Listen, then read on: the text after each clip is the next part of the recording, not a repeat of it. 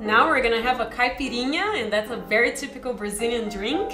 What's in it, Terry? Oh, this is basically lime, sugar, crushed ice, and the Brazilian drink called cachaça. Good caipirinha is very simple to make. You just need to cut some lemons in pieces, put them in a cup, add a couple of tablespoons of brown sugar and press it down to mix it well. Then add some crushed ice and the cachaça. Cachaça, if you don't know, is a rum made out of cane sugar. Mix it well and you are ready to impress.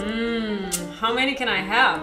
Oh, be careful, because you only know how many caipirinha you drank after you stand up. Sounds great. Cheers. Cheers, something.